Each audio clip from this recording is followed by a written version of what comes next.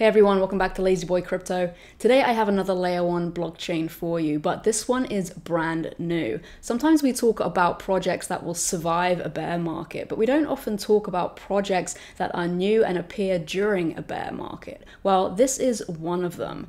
And this Layer-1 blockchain is called Coreum. And what it is a super scalable, super fast Layer-1 blockchain that uses a bonded proof-of-stake consensus mechanism. And there is something quite unique about Coreum, which I will get into later, and I'll also tell you how to get free core token airdrops. Now, the mainnet has not been launched, so currently Coreum rests on the XRP ledger, but once the mainnet is launched later this year, then the core token will be the native coin of the Coreum blockchain. So let's get into it. This is Coreum. It's a brand new Layer-1 blockchain that I think you will want to pay attention to. So let's get right to it.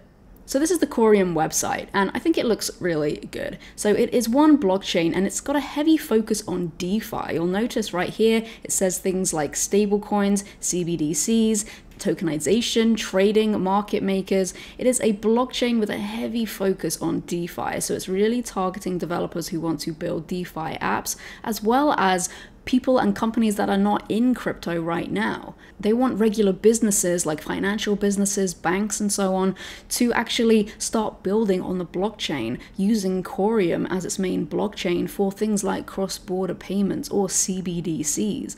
Like, Coreum wouldn't put CBDCs here unless it was also targeting people, companies, organizations, industries that are not currently into crypto. Now, it is a scalable, fast, interoperable Layer-1 blockchain. It uses a bonded proof-of-stake consensus mechanism. And they say it's a third-generation blockchain. So let's take a look. Now, it can do 7,000 transactions per second, and there are 16 rotating validators at any given time. Now, I'll get a bit into the validators later, but basically, there's 16 validators at any one time processing transactions, and that rotates. It is efficient, it is environmentally friendly. Now, there is a video here that you can watch. I'm not going to do it now, but it does give you an overview of Coreum. Now, to write smart contracts on Coreum, it uses WebAssembly. Now, a lot of blockchains these days, they are compatible with the Ethereum virtual machine, so that's what they use to write smart contracts. But Coreum uses WebAssembly, and what that means is it gives developers the opportunity to write smart contracts in their preferred coding language. Because when you're stuck with the Ethereum virtual machine, you're limited to just one coding language. But with the WebAssembly, you can actually write smart contracts in whatever you prefer. Of course, the preferred language is actually Rust, but you can actually write smart contracts in many other different programming languages. So that really does open up the doors to developers who may not be into crypto or blockchain technology right now. They are hindered, essentially, unless they learn the correct coding language for the Ethereum virtual machine. But if they use WebAssembly and build on Coreum, then they can use the programming language that they're already comfortable with. It is interoperable. Coreum deploys a bridge functionality to interoperate with various chains through collateralized wrapping. So this is pretty standard right now. We're seeing a lot of new blockchains that are interoperable. They also have a developer's grant available, so if you are a developer, you want to build on Coreum, then you can get a grant to do so. You just have to apply right here on the website. Now, this is the white paper. They have just released it in the last couple of days, so I'm not going to go through it all because that will be very boring, but I will point out just a few things that I think are interesting. Now, in order to scale Coreum, it's going to rely on side chains, with each chain being able to do 7,000 transactions per second. So you have the native DEX chain, because Coreum is going to have a native inbuilt decentralized exchange. And then you can also have the asset chain for asset tokenization. And then you can also have other side chains with each having its own use case. So effectively, you could have as many transactions as you want going through every second. All you need is a side chain for each utility. There are applications that cannot run on multiple sidechains, for example, a DEX. For such use cases, a dedicated chain will run individually. So you can have the DEX chain, the asset tokenization chain, and then other side chains as well. So this is how it intends to scale. And of course, with sidechains, they all take advantage of the security of the main chain and use the same consensus as the main chain. So you're not compromising on security or decentralization here when you use sidechains. It just helps to scale and get as many transactions as possible.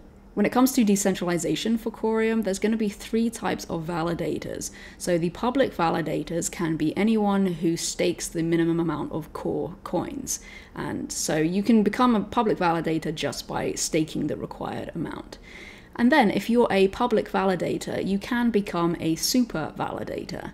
And in order to do this, you just have to put forth a proposal and get more than 50% of the votes from the other public validators. And once you've got that, you can become a super validator. And a super validator is just someone who has trust of the other validators and the entire network. And it's basically saying, hey, I'm a super validator, therefore I'm equal to like 10 public validators. So the idea is you can have fewer validators on the network, which means that the network can be faster, but it's not compromising security. So instead of having, 100 public validators, you could say have 10 super validators instead. Like a super validator carries more weight. So you can have fewer of them, making the network run faster, but not compromising on security, if that makes sense. Now, super validators can actually be demoted. So the rest of the public validators, they just have to make a vote and they can demote a super validator. And then there are the active validators, and the active validators are the ones that are actually validating, processing, securing the network at any given time. And there's going to be 16 active validators at any one time, and they will rotate. So super validators and public validators, there'll be 2 separate waiting lists, and it will rotate. The active validators will rotate amongst the public and super validators.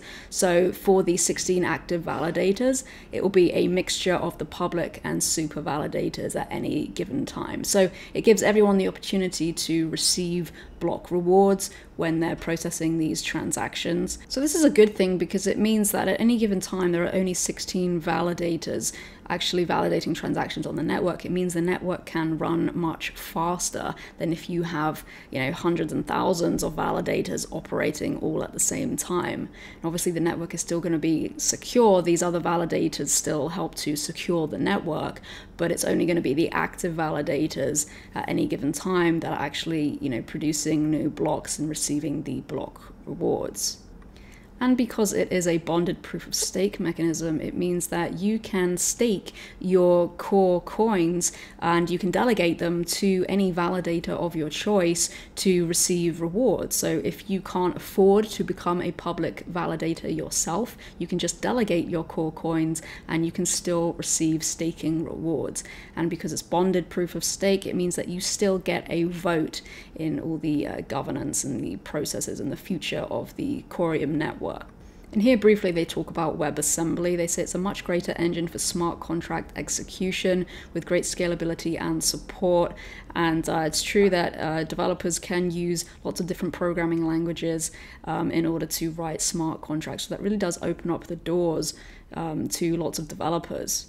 Coreum will have a native decentralized exchange built into the network. So it can facilitate trading of any issued asset as well as core within its function. So Coreum is going to have its own DEX. You can create limit orders, stop loss orders, any kinds of order type. You can have order book data as well. It's going to be really good to get fast and cheap trades on the Coreum blockchain. Coreum has a major focus on DeFi. It really wants DeFi applications built on it. And here are some of the use cases.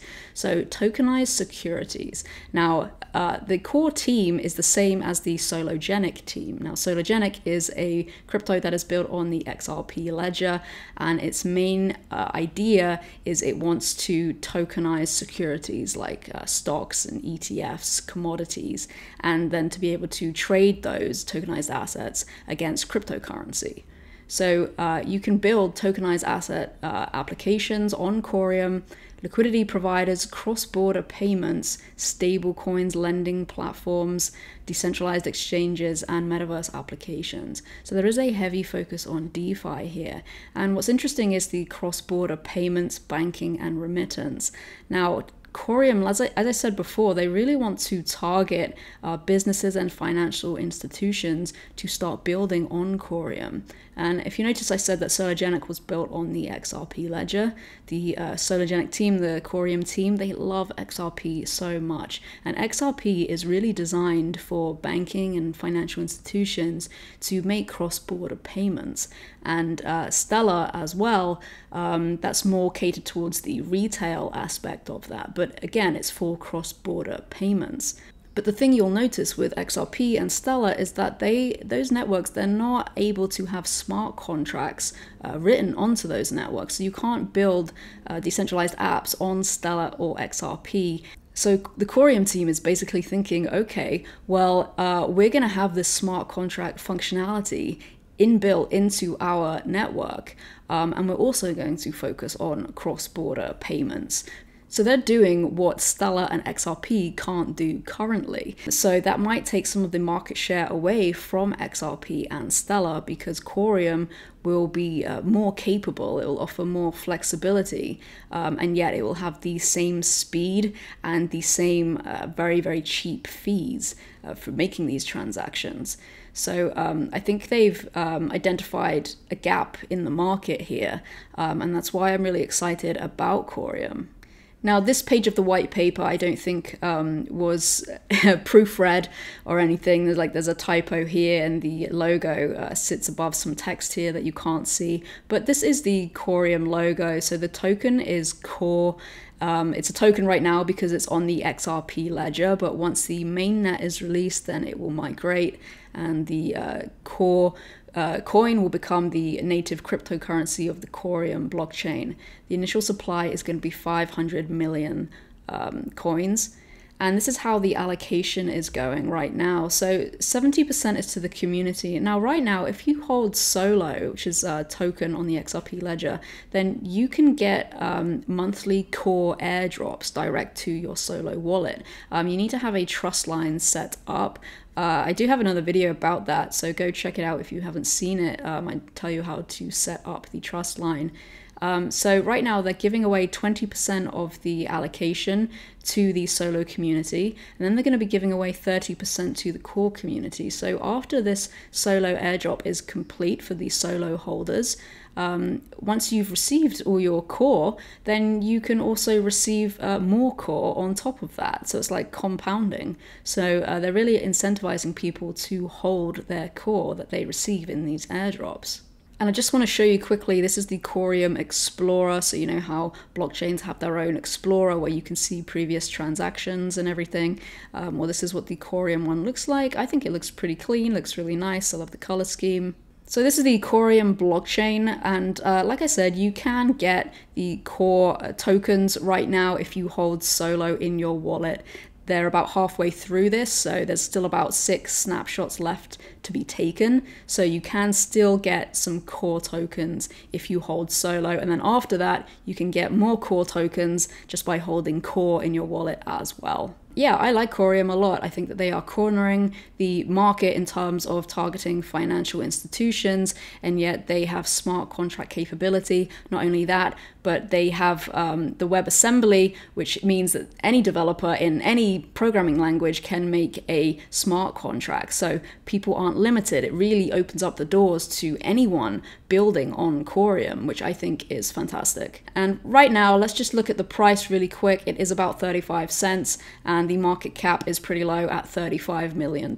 So I do think it has a lot of room to grow. Like I said, it is brand new, and the white paper has just been released. But do your own research, read the white paper yourself, and see what you think about Coreum. So that's Coreum. I hope you enjoyed this video. If you did, then please give it a like and consider subscribing. It really helps me out, and I will be having more videos on other Layer 1 blockchains, other projects coming out very soon. So thanks for watching, and I hope you enjoyed this video, and I'll see you again soon. Thanks.